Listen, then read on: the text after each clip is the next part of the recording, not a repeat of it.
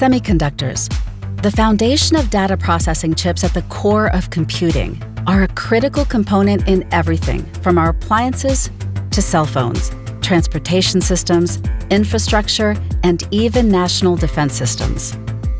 Transistors are a type of semiconductor. The more transistors on a chip, the more calculations it can perform using the same amount of power.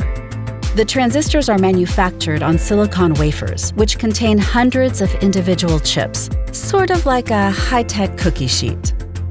4 years ago, IBM created a revolutionary architecture designed to produce a chip with transistor components as small as 5 nanometers.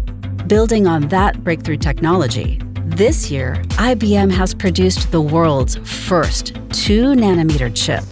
We have pioneered a new transistor structure we at IBM call this Nanosheet, which has become the foundation for every chip manufacturer's future chip generation.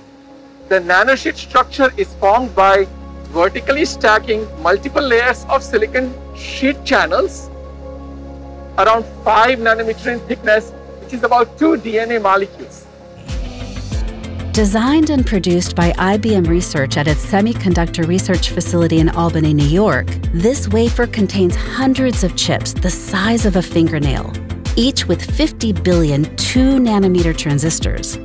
This technology is designed to help improve calculation speed or boost energy efficiency, depending on the job. Where speedy, complex calculations are the goal, IBM's 2-nanometer design is projected to achieve 45% higher performance than today's 7-nanometer chips. Or, if energy efficiency is the priority, they are projected to use 75% less energy than 7-nanometer chips.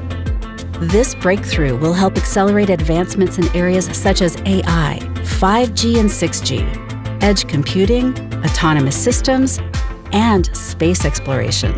The 2-nanometer chip continues IBM Research's legacy of contributions to semiconductor innovations. These include the first implementation of 5-nanometer and 7-nanometer process technologies, single-cell DRAM, the Dennard scaling laws, chemically amplified photoresists, and many others. Now that IBM Research has made it possible, it shouldn't be too long before 2-nanometer technology becomes the industry standard. This kind of innovation from IBM Research has kept IBM's technology on the cutting edge, from 2-nanometer chips to platforms like IBM Power Systems and IBM Z to quantum computing and beyond.